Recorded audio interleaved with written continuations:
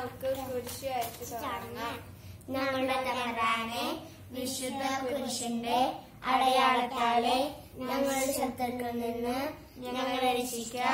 ഞങ്ങളുടെ തമ്പുരാനെ, പിതാവിന്റെയും പുത്രന്റെയും പരിശുദ്ധാത്മാവിന്റെയും നാമത്തിൽ ആമേൻ.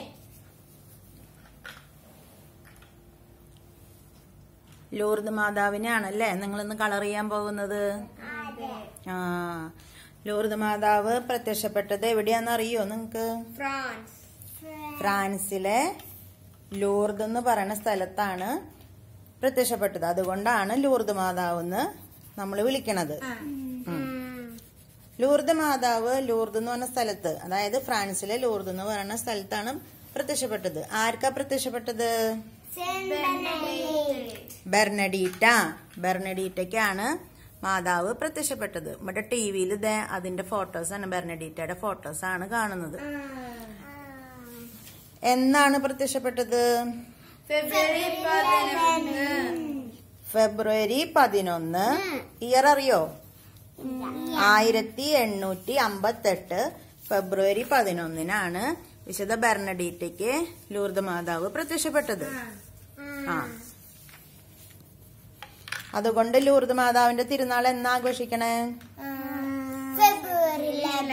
ഫെബ്രുവരി 11 ലൂർദ് മാതാവിന്റെ തിരുനാള് നമ്മള് ആഘോഷിക്കണത്. അപ്പൊ സെന്റ് ബെർണഡീറ്റ എന്ന് പറയുന്നത് ഭയങ്കര പുവർ ഫാമിലിയിലാണ് ജനിച്ചത്. എന്നാ ജനിച്ചതെന്ന് അറിയോ സെന്റ് ബെർണഡീറ്റ? ജനുവരി 7, 1844 ജനുവരി 7 ജനിച്ചത്. അപ്പൊ 1858 ഫെബ്രുവരി 11 എന്ന് പറയുമ്പോ എത്ര വയസ്സുണ്ട് ബെർണഡീറ്റയ്ക്ക്? 14 വയസ്സുള്ളപ്പോഴാണ് പ്രത്യക്ഷപ്പെടുന്നത്. ബെർണഡീറ്റയുടെ ഫാമിലിയിലെ ഫസ്റ്റ് ആദ്യത്തെ കുഞ്ഞായിരുന്നു ബെർണഡീറ്റ. പിന്നെ താഴെ ഒരുപാട് മക്കളുണ്ടായി. അതിൽ പലരും 10 വയസ്സിന് മുന്നേ മരിച്ചു. പിന്നെ 3 പേരങ്ങടെ താഴെ ഉണ്ടായിരുന്നുള്ളൂ എന്ന് തോന്നുന്നു, നമുക്ക് കറക്റ്റ് അറിയില്ല. അങ്ങനെ പുവർ ഫാമിലിയില് ജനിച്ചു. പ്രിസണേഴ്സിന്റെ സെല്ലായി ഉപയോഗിച്ചിരുന്ന ഒറ്റ റൂമായിരുന്നു ഇവരുടെ വീട്. അത്രയ്ക്കും പുവർ ഫാമിലി ആയിരുന്നു ഇവരുടെ. എന്നിട്ട് ഇവൾക്കാണെങ്കിൽ ചെറുപ്പത്തിൽ പല അസുഖങ്ങളൊക്കെ ഉണ്ടായിരുന്നു. ആസ്മയൊക്കെ ഉള്ള കാരണം ഈ തണുപ്പത്ത് ഭയങ്കര ബുദ്ധിമുട്ടിയിരുന്നു ബെർണഡീറ്റ. അങ്ങനെ ഒരു ദിവസം ഇവര് വുഡ് കളക്ട് ചെയ്യാൻ പോവാൻ പറഞ്ഞ അമ്മ. ഏഞ്ചല് കണ്ട വുഡ് കളക്ട് ചെയ്യാൻ പോണ കഥയൊക്കെ കേട്ടിട്ടുണ്ടാ? അങ്ങനെ ഒരു അനിയത്തിയുടെ കൂടെ, ഒരു അനിയത്തിയും ഒരു നൈബർ ഗേളിന്റെയും കൂടെ ബെർണഡീറ്റ വുഡ് കളക്ട് ചെയ്യാൻ പോവും. അങ്ങനെ പോകുമ്പോ അടുത്തുള്ള ഒരു സ്ത്രീ പറയേ, മൊസബിയ എന്നുള്ള സ്ഥലത്ത് നിങ്ങൾ പൊക്കാം. അവിടെ ഗവ് നദീതീരത്ത്, റിവർ ഗേവിന്റെ അടുത്ത് മൊസബിയയില് കുറെ വുഡ് ഉണ്ട്, നിങ്ങൾ അവിടെ പോയി കളക്ട് ചെയ്യാൻ പറയും. അങ്ങനെ പോകുമ്പോ അവരൊക്കെ ഓടി പോകുമ്പോ ബെർണഡീറ്റയ്ക്ക് അങ്ങനെ ഓടാനൊന്നും പറ്റില്ല, ആസ്മയുള്ള കാരണേ. അപ്പൊ ബെർണഡീറ്റ വളരെ സ്ലോ ആയിട്ടാണ് ഓടുക. അങ്ങനെ ഇവര് ഈ റിവർ കടക്കും, ഗേവ് റിവർ കടക്കും. അപ്പൊ ആ റിവറൊക്കെ റിവർ എന്ന് പറയാൻ പറ്റില്ല, ചെറിയ അരുവി.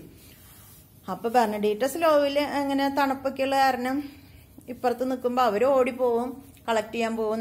ഈ അരുവി കടന്ന് ഇപ്പുറത്തിരുന്ന് സോക്സും ഷൂവൊക്കെ ഊരാണ് ബെർണഡീറ്റ. ആ നേരത്ത് ഒരു കാറ്റ് ഫീൽ ചെയ്യും. ബെർണഡീറ്റയുടെ മേത്തേക്ക് ഒരു കാറ്റ് അടിക്കണു. അപ്പൊ ബെർണഡീറ്റ വിചാരിക്കുന്നത് ഇവിടെ നിന്ന് ഈ കാറ്റ് നോക്കുമ്പോ മരങ്ങളൊന്നും ആടണില്ല, ഒന്നും മനസ്സിലാവണില്ല. അത് കഴിഞ്ഞ് വീണ്ടും ഷൂവും സോക്സൊക്കെ ഊരാനങ്ങിട്ട് ഇങ്ങനെ നോക്കുമ്പോ വീണ്ടും കാറ്റടിക്കും. അപ്പൊ നോക്കും, അപ്പൊ അവിടെ ഒരു ഇങ്ങനെ പാറ പോലത്തെ ഒരു സ്ഥലം ഉണ്ട്. അതിൻ്റെ ഉള്ളിൽ നോക്കുമ്പോ ഉണ്ട് ഒരു പ്രകാശം. ആ പ്രകാശത്തിന്റെ ഉള്ളിലെ ഒരു ബ്യൂട്ടിഫുൾ യങ് ലേഡി. അങ്ങനെയാണ് മാതാവ് പറയണത്. അപ്പൊ മാതാവ് ഇട്ടിരുന്ന ഡ്രസ്സ് എങ്ങനെയായിരുന്നു എന്ന് ആർക്കെങ്കിലും പറയാൻ പറ്റുമോ? ആൻമേരിക്ക് അറിയില്ലേ മാതാവിന്റെ ഡ്രസ്സ് എങ്ങനെയായിരുന്നു എന്ന്? ബ്ലൂ ഈസ് ഇത്, പിന്നെ വൈറ്റ് കളർ ഡ്രസ്സ്, ബ്ലൂ കളറിലായിരുന്നു അരയിലുള്ള കെട്ട്. കയ്യിൽ എന്തുണ്ടായിരുന്നു മാതാവിന്റെ? കൊന്തയുടെ കളർ എങ്ങനെയായിരുന്നു? നൂല് ഗോൾഡനും വൈറ്റ് മണികളും, വൈറ്റ് ബീഡ്സും വിത്ത് ഗോൾഡൻ ചെയിൻ ആയിരുന്നു. കാലുമ എന്തുണ്ടായിരുന്നു മാതാവിന്റെ? കാലുമ 2 റോസാപ്പൂക്കൾ ഉണ്ടായിരുന്നു. ഓരോ കാലുമ ഓരോ മഞ്ഞ റോസാപ്പൂ ഉണ്ടായിരുന്നു മാതാവിന്റെ കയ്യില്. അങ്ങനെ പ്രത്യക്ഷപ്പെടുമ്പോ ബെർണഡീറ്റ ഓട്ടോമാറ്റിക്കലി അങ്ങ് മുട്ടുകുത്തി കുരിശ് വരയ്ക്കാൻ നോക്കും. കയ്യിലുള്ള കൊന്തി എടുത്തിട്ട് കുരിശ് വരയ്ക്കാൻ നോക്കും. പക്ഷെ പറ്റണില്ല, ഇങ്ങനെ സ്റ്റക്കായി നിൽക്കുക. അത് കഴിഞ്ഞ് മാതാവ് കുരിശ് വരച്ചപ്പോ ബെർണഡീറ്റയ്ക്കും കുരിശ് വരയ്ക്കാൻ പറ്റി. അത് കഴിഞ്ഞ് ബെർണഡീറ്റ കൊന്ത ചെല്ലാൻ തുടങ്ങി. അപ്പൊ മാതാവിന്റെ കയ്യിലുള്ള കൊന്ത ഉരുട്ടിക്കൊണ്ടിരുന്നു. പക്ഷെ ലിപ്സ് ഒന്നും അനക്കിയിരുന്നില്ല മാതാവ്. അതിനുശേഷം കൊന്ത ചെല്ലി കഴിഞ്ഞപ്പോ മാതാവ് അപ്രത്യക്ഷമായി. അപ്പോഴേക്ക് മറ്റേ 2 കുട്ടികൾ ഓടി വരും. ഇതെന്ത് ഇങ്ങനെ നിക്കണേന്ന് വെച്ചിട്ട് കല്ലെടുത്ത് എറിഞ്ഞു നോക്കും. അപ്പൊ കല്ല് കൊണ്ടിട്ട് ഇവൾക്ക് യാതൊരു വ്യത്യാസമില്ല. അപ്പൊ അവരിങ്ങനെ ചോദിക്കും, ഇവളിങ്ങനെ കാര്യങ്ങളൊക്കെ പറയും. പക്ഷെ ഇത് ആരോടും പറയരുതെന്ന് പറയും. പക്ഷെ വീട്ടിലെത്തിയ വഴിക്ക് അനിയത്തി അമ്മോട് പറയും. അപ്പൊ അമ്മ പറയും, ഇനി നിങ്ങൾ അങ്ങോട്ട് പോവരുത്, ആ ഗ്രോട്ടയിലേക്ക് പോവരുതെന്ന് പറയും. പക്ഷെ ബെർണഡീറ്റയ്ക്ക് പോവാണ്ടിരിക്കാൻ പറ്റണില്ല. ബെർണഡീറ്റ പിന്നെ എന്ന് പോവും? 11-ാം തീയതിയാണ് ആദ്യം പ്രത്യക്ഷപ്പെട്ടത്. പിന്നെ 14-ാം തീയതി വീണ്ടും പോവും, സൺഡേ. അപ്പൊ എന്ത് പറയുന്ന കുട്ടികളൊക്കെ പറയേ, ചിലര് പറയേ ഇത് വല്ല ഡെവിളാവുന്നു. അപ്പൊ ഇവള് എന്ത് ചെയ്യുന്ന ഹോളി വാട്ടറും കൊണ്ടുപോകും 14-ാം തീയതി. ഒരു മാതാവ് പ്രത്യക്ഷപ്പെടുമ്പോണ്ട് ആ പ്രത്യക്ഷപ്പെടുന്ന സ്ഥലത്തേക്ക് ഇവള് ഹോളി വാട്ടർ തെളിച്ചിട്ട് പറയും, ഇത് ഹെവനീന്നാണെങ്കിൽ നിക്കട്ടെ, അല്ലാന്ന് വെച്ച് കഴിഞ്ഞാൽ നീങ്ങി പോട്ടെ എന്നും പറഞ്ഞ് പ്രാർത്ഥിച്ചിട്ട് തെളിക്കും ഹോളി വാട്ടർ. അപ്പൊ മാതാവ് ചിരിക്കും. അത് കഴിഞ്ഞിട്ട് ഇവള് പോരും. അത് കഴിഞ്ഞിട്ട് പിന്നെ എന്നാ വീണ്ടും പ്രത്യക്ഷപ്പെടും? 14-ാം തീയതി കഴിഞ്ഞിട്ട് 18-ാം തീയതി പ്രത്യക്ഷപ്പെടും. 18-ാം തീയതി പ്രത്യക്ഷപ്പെടുമ്പോണ്ട് മാതാവ് സംസാരിക്കണു. അതുവരെ മാതാവ് സംസാരിക്കണുണ്ടായിരുന്നില്ല 2 വട്ടം. മാതാവ് എന്തെന്നാ പറയാ? 15 ദിവസത്തേക്ക്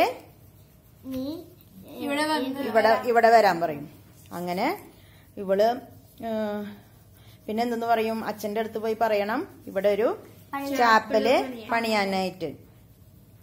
അങ്ങനെ അച്ഛന്റെ അടുത്ത് പറയുമ്പോ അച്ഛൻ വിശ്വസിക്കുവോ? ഇല്ല. അച്ഛൻ പറയും ഇതാരാന്ന് പേര് ചോദിക്കാൻ പറയും. പ്രത്യക്ഷപ്പെടുന്ന പെണ്ണിന്റെ പേര് ചോദിച്ചു വരാൻ പറയും. അപ്പൊ ഇവള് ശരിയെന്നൊക്കെ പറയും. അതിന് 14 അങ്ങനെ 18-ാം തീയതി ഫെബ്രുവരി 3rd അപ്പാരിഷനിലാണ് ആദ്യമായിട്ട് സംസാരിക്കണേ. അപ്പൊ സംസാരിച്ചപ്പോ എന്തെന്ന് പറയും ബെർണഡീറ്റോട്? I am not promising to make you happy in this world but in the next. ഈ ലോക ജീവിതത്തിൽ നിനക്കൊരു സന്തോഷം ഞാൻ വാഗ്ദാനം ചെയ്യണമെന്നില്ല, ബട്ട് നെക്സ്റ്റ് ലൈഫില്, അതായത് മരണാനന്തര ജീവിതത്തില് നിനക്ക് സന്തോഷം ലഭിക്കുന്നു. അതിനുശേഷം 24-ാം തീയതി പ്രത്യക്ഷപ്പെടുമ്പോ എന്തെന്ന് പറയും? ഇവളിങ്ങനെ ആൾക്കാർ നോക്കുമ്പോ പിന്നെ ആളുകളൊക്കെ കൂടാൻ തുടങ്ങി. ഇവളുടെ കൂടെ ആളുകളും വരും. അപ്പൊ ഇവള് നിലം ചുംബിക്കണു. അപ്പൊ ആളുകൾ ചോദിക്കും, ഇവള് എന്തുട്ടി നിലമൊക്കെ ചുംബിക്കണേ? അപ്പൊ അവള് മാതാവ് പ്രത്യക്ഷപ്പെട്ട് കഴിഞ്ഞിട്ട് നോക്കുമ്പോ ഇവളിങ്ങനെ ആളുകളെ നോക്കിയിട്ട് പെനൻസ് പെനൻസ് പെനൻസ് എന്നിങ്ങനെ വിളിച്ചു പറയാ. അപ്പൊ നോക്കുമ്പോ എന്താണ് സംഭവം? മാതാവ് പറഞ്ഞ അവളോട്, നീ പാപികളുടെ മാനസാന്തരത്തിന് വേണ്ടി പ്രാർത്ഥിക്കുകയും പരിഹാരം ചെയ്യുകയും വേണം. അപ്പൊ പരിഹാരം ചെയ്യാനായിട്ട് നീ നിലം ചുംബിക്കാൻ പറയും. അങ്ങനെ ഇവള് നിലം ചുംബിച്ച് പാപികളുടെ മാനസാന്തരത്തിന് വേണ്ടി പ്രത്യക്ഷപ്പെടാണേ. മാനസാന്തരത്തിന് വേണ്ടി ഇവളത് സമർപ്പിച്ചതാണ്. അങ്ങനെ എന്തുണ്ടായി?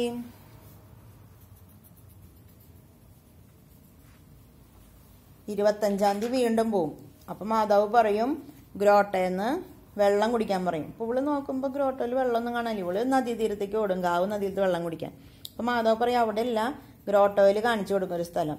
അപ്പൊ നോക്കുമ്പോ ഇവളിങ്ങനെ മാന്തി മാന്തി മാന്തി മാന്തി ഇവൾക്ക് ചെളിയാ കിട്ടണത്. എന്നിട്ട് ഇവളിങ്ങനെ വെള്ളം കുടിക്കാൻ നോക്കും, പക്ഷെ പറ്റണില്ലേ. 4ാമത്തെ അറ്റംപ്റ്റില് ഇവൾക്ക് കുറച്ചിങ്ങനെ വെള്ളം കുടിക്കും. അപ്പൊ ഇവളുടെ കയ്യിലും മുഖത്തൊക്കെ മണ്ണിരിക്കണ കാണുമ്പോ എല്ലാവരും ഇവളെ കളിയാക്കി ചിരിക്കും. അപ്പൊ വേഗം ഇവളിനെ അവിടെ നിന്ന് ഇവളുടെ അമ്മ ഇവളുടെ കൂടെ വന്നവരൊക്കെ എടുത്തോണ്ട് പോകും. പക്ഷെ കുറച്ചു ദിവസത്തിന് ശേഷം എന്തുണ്ടാവും? അവിടെ നിന്നൊരു നീരുറവ പൊട്ടിപ്പുറപ്പെടും. ആ വെള്ളം ഉപയോഗിച്ചവർക്ക് മുഴുവൻ എന്ത് കിട്ടും? സൗഖ്യം. ലൂർദിലത്തെ വെള്ളം ഇന്നും ഫേമസാ. ആ വെള്ളം ഉപയോഗിക്കുന്നവർക്കൊക്കെ സൗഖ്യം കിട്ടും.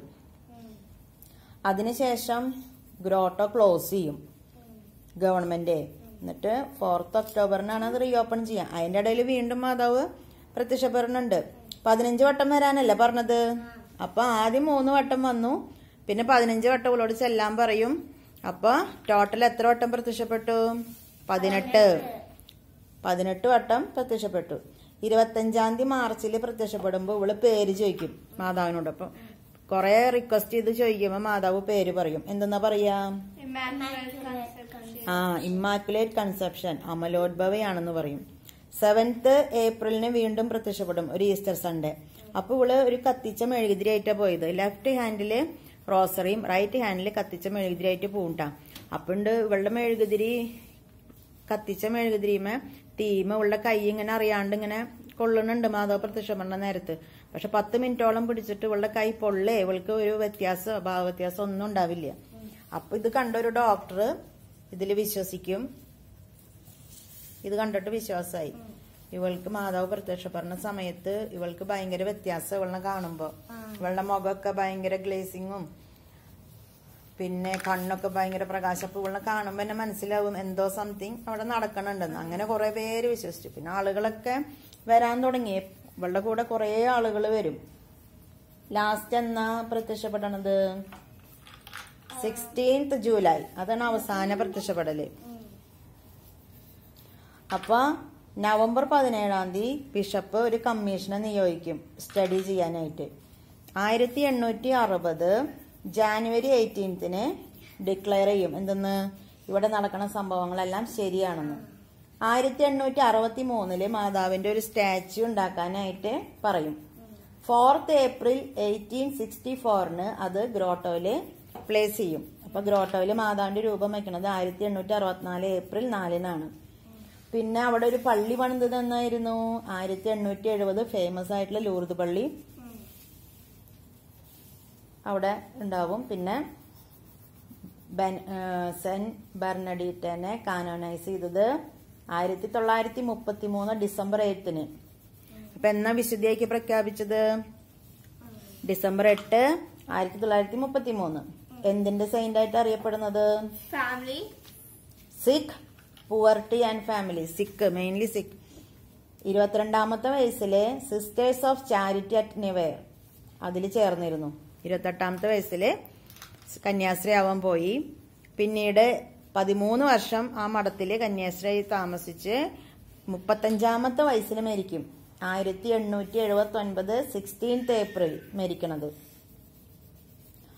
അപ്പൊ ഈ കന്യാസ്ത്രീ മഠത്തിൽ താമസിക്കുമ്പോഴും അവൾക്ക് ആസ്മയും ട്യൂബർകുലോസിസും മുട്ടുമുള്ള രോഗവും അസുഖമൊക്കെ കൂടി ഭയങ്കര സഹനത്തിലൂടെ കടന്നുപോയത്. അപ്പൊ പല കന്യാസ്ത്രീകളും ചോദിക്കേ, നിനക്ക് ലൂർദിലത്തെ വെള്ളം ഉപയോഗിച്ചുകൂടായിരുന്നു. അപ്പൊ അവൾ എന്തെന്നാ പറയാ? ലൂർദിലത്തെ വെള്ളം എനിക്കുള്ളതല്ല. എനിക്ക് എന്തെന്നാ മാതാവ് പറഞ്ഞിട്ടുള്ളത്? I am not promising U any happiness in this world but in the next. അപ്പൊ ഈ ലോക ജീവിതത്തില് സഹനങ്ങളും ത്യാഗങ്ങളും പ്രാർത്ഥനകളും ഒക്കെ ആയിട്ട് പാപികളുടെ മാനസാന്തരത്തിന് കാഴ്ചവെച്ച് ജീവിച്ചു. എന്നിട്ട് മരണാനന്തര ജീവിതത്തിൽ എന്ത് സംഭവിച്ചു? അവൾക്ക് സ്വർഗം, നിത്യസന്തോഷത്തിലേക്ക് അവൾ എടുക്കപ്പെട്ടു. അപ്പൊ ഇതാണ് സെന്റ് ബെർണഡീറ്റയുടെ കഥ.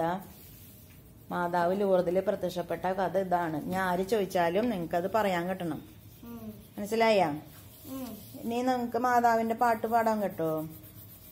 Immaculate Mary, how hearts are on fire, that title so wondrous fill all our desires.